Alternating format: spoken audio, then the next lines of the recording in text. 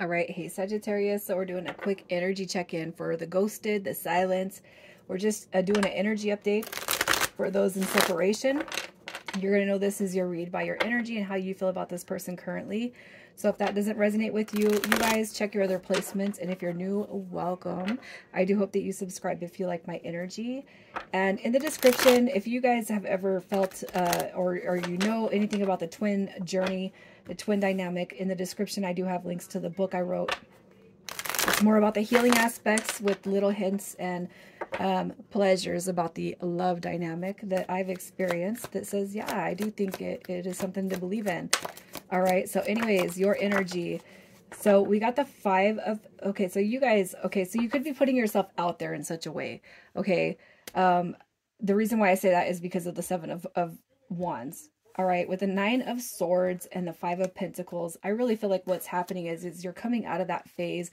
You're stepping out of the whys, who, what, when, where, why does this always happen? I feel like you're stopping, or you have stopped asking yourself those questions. Okay. And you're kind of going it within with the Hermit card. You're kind of going within and really reflecting on, why shouldn't I? Why couldn't I? I deserve. Okay, that's just what I feel, and I'm pairing the Hermit card with that 7 of Wands, and that's how I'm seeing this energy come through.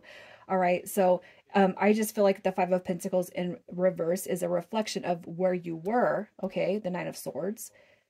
I'm not doing this. I'm not carrying this, and I'm not making this a part of who I was. It's all about me now. It's my turn, right? My happiness, my stability, my future, my goals, my ambition. I am going to make everything come alive for me. Okay. Especially for those of you who have set your time and your life aside for somebody else. So let's see how it is you feel about this person coming through your heart space. How do you feel about this person coming through your heart space? So we got the Queen of Wands showing up. All right. That is a very highly attractive card. Okay. We got the Emperor in reverse, and we got the Ace of Swords. So how do you feel about them? Here's what I'm going to say. I feel like this right here is, it's a view of distorted masculine. Okay, so it could be that you are, you have felt at one point in time that this person was a divine masculine, a divine counterpart, a soulmate. Okay, but right here with the Page of Pentacles, this is the past, the past, the past. Procrastination, failure to launch, failure to move forward. All right, so it could be that how you feel about this person is they're so stuck in the past energy and they're so afraid to move on. All right. You have no other choice to move on. It doesn't deduct from your attraction to their physical body, their soul, their mental energy, their emotional energy. It doesn't detract that you don't want that or have that desire for a new beginning. But if they're going to be stuck over here, then what can I do, right? I feel like you have a longing and a desire for that connection, but you know what? They embody a distorted version of themselves. Some of you guys could be dealing with somebody that's in a third party dynamic also. So let's see how this person feels about you. How do they feel? Oh, the Empress in the upright. I can't even compare. I can't even compare, right? So how they feel about you. Look at that. We got soul level energy coming through here, but again, a third party dynamic. All right, this read is coming out a little bit different than I've done the other ones. And I don't know what compelled to just, for me to ask right away, because I was going to ask that in a little bit. But this person, I'm just seeing it because of how you are seeing them now, how you feel about them. We got your energy and then the other situation, okay? The third party dynamic. It does not have to be a marriage. It doesn't have to be a relationship, okay? Look at this. A twin journey, perhaps. A soul bond, perhaps. I did not make the right choice, though. All right. I feel like they feel very deeply connected to you, and they know that their heart sits over here. But meanwhile, they're over here off with this, because the Queen of Swords does represent third party interference, whatever it is, work, a romantic partnership, family, whatever. Okay. It's like they did not choose right, and that's how they feel. So, I got to get their energy. I'm so sorry. I'm doing this a little bit different, you guys. It's like really super late. This is my last read, and I'm going to power through it, you guys. So their energy, look at that, the Devil card. You got Capricorn energy coming through. You got Cancer. You got Cancer and Pisces coming through. You got the Wheel of Fortune card, which is a Capricorn energy. So I really feel like it's like, oh gosh.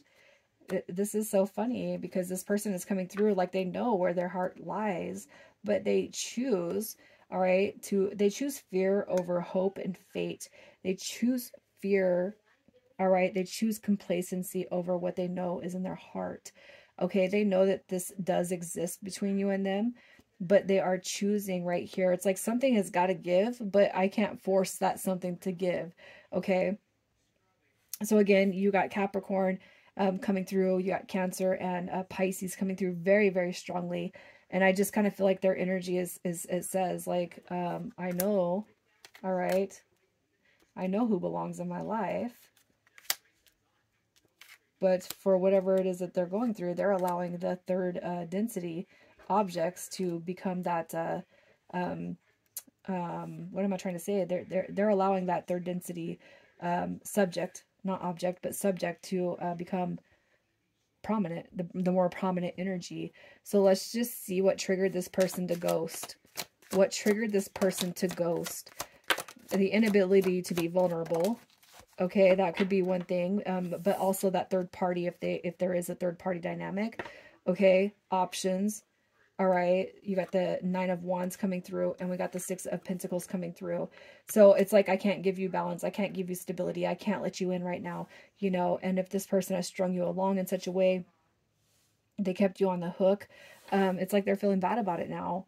It's like this person knows, they have known, all right, that they can't grant you the opportunity they've maybe even promised you, all right, beforehand. That's where I see their energy at.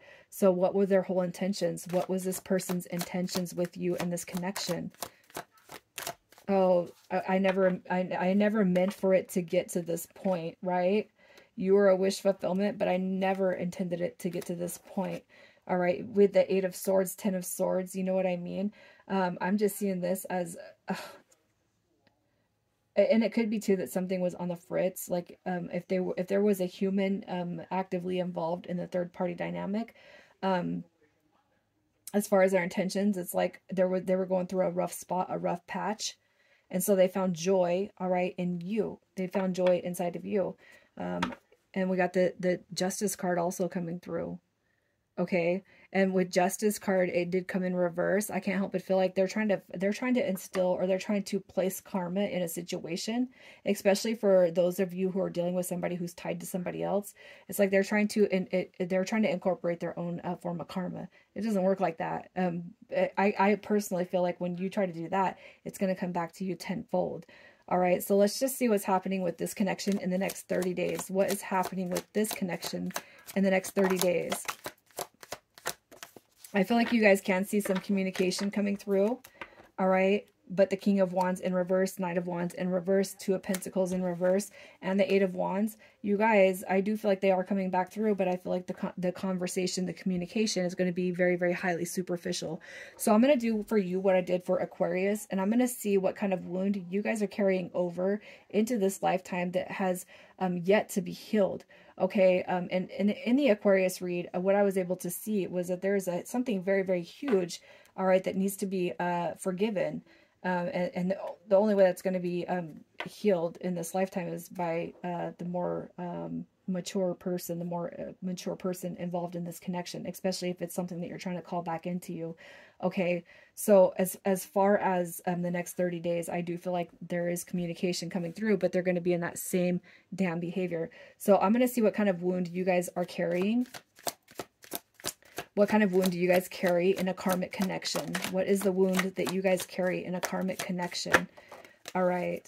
Similar to Aquarius. Look at that. I mean, this is like very, very similar to Aquarius. We got the Ten of Cups.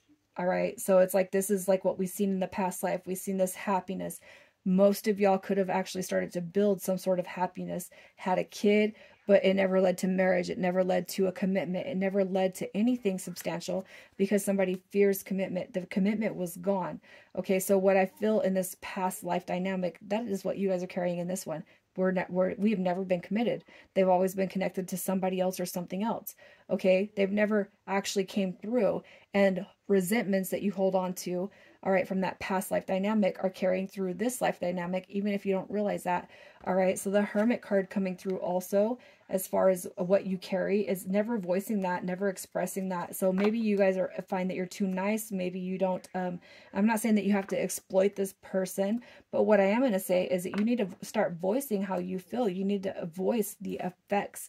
You need to voice it. And if you don't want to do that a person to person, you need to do it in a letter. You need to express your anger, your hurt, your pains, your frustration, about what it is that you've experienced in this life, because that is exactly what you're carrying over from the past life. Okay.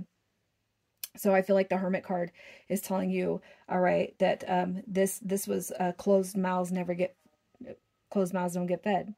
All right, you didn't get what you wanted in the past, but you still gave this person love and desire, and you committed yourself to them in such a way that it's like you've actually set aside your happiness for this connection that is still not feeding your soul, is still not watering you. Okay, and that is kind of what I'm seeing here. So you guys are picking up this energy from that past life dynamic, and it is time to put that away. Okay, you can write a letter and burn it. Everything that you've experienced with this person, write a letter and burn it. All right, and then to your ancestors and to the spiritual energy of the past.